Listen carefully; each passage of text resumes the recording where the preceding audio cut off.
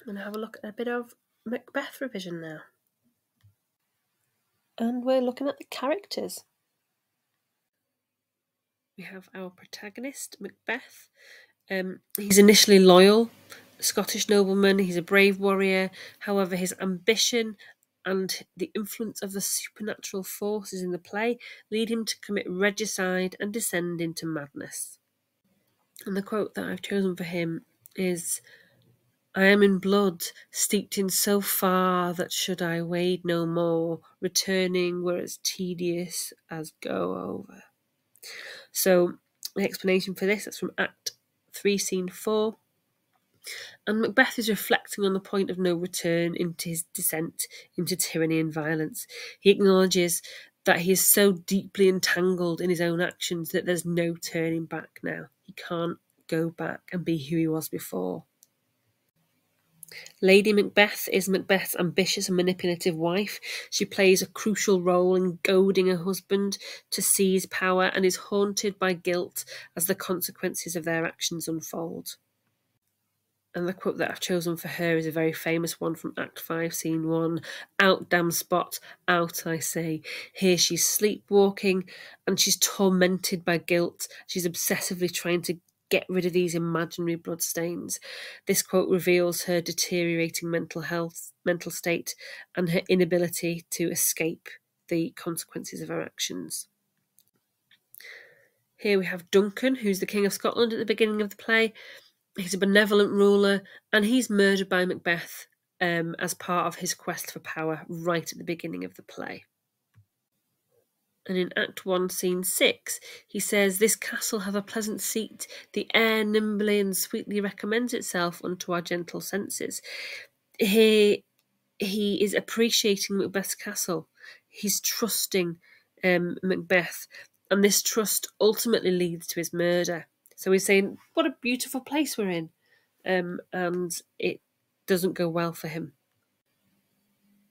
The next character we're looking at is Macduff, who is a Scottish nobleman, and he's a loyalist. So he opposes Macbeth's rule. He becomes a key figure in the effort to overthrow Macbeth later on and restore order to Scotland. And the quote, "Lay on, Macduff, and damned be him that first cries hold, enough." So this is a war cry from Act 5, Scene 8.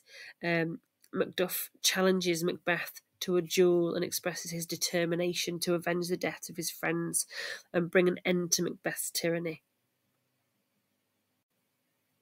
Lady Macduff is Macduff's wife, who is brutally murdered along with her children by Macbeth's henchmen and as part of his campaign to eliminate potential threats. And it's a really bad move on Macbeth's part. Duncan's oldest son is Malcolm, so he's a legitimate heir to the Scottish throne. He flees to England to seek support and allies to help him to overthrow Macbeth. This quote is from Act 5, Scene 8, towards the end. "What's more to do, which would be worn in ceaseless iteration, were now grown tedious as a twice-told tale." So here Malcolm is reflecting on the need to restore order and repair the damage done by Macbeth's rule, acknowledging that the details of these atrocities has become wearisome. So if you hear these horrible things that have happened over and over again, people get bored. We just have to get on with repairing now. Donalbain, which is a beautiful name, is Duncan's younger son.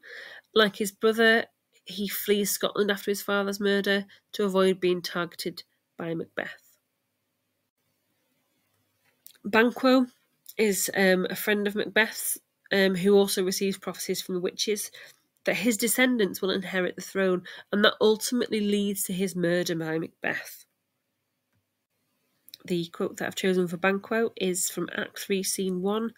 "Thou hast it now, King, Cawdor, Glamis, all, as the weird women promised, and I fear thou playedst most foully for it."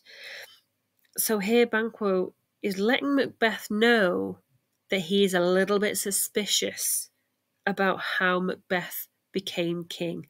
So he's hearing about these newfound titles and he's expressing his suspicion of foul play. The three witches, the weird sisters, the weird women, these mysterious supernatural figures who deliver the prophecies to Macbeth and manipulate the course of events in the play. This was, you have to be aware, at a time where people believed in witches, so it's not that odd that there were witches in this play. And right at the beginning, they're saying, fair is foul and foul is fair. In Act 1, Scene 1, this is their famous chant that sets the tone for the play, emphasising the theme of moral ambiguity and the inversions of values. We've got the porter, who's a minor character who provides comic relief in the play. It's quite a serious play, so we need a bit of that. He serves as a gatekeeper at Macbeth's castle, and he's a memorable scene in Act 2. Then we have Hecate. So Hecate is the goddess of witchcraft who's often associated with the three witches. She scolds the witches for meddling in Macbeth's affairs. Macbeth's loyal servant Satan, who remains with him even as Macbeth rules, becomes even more tyrannical.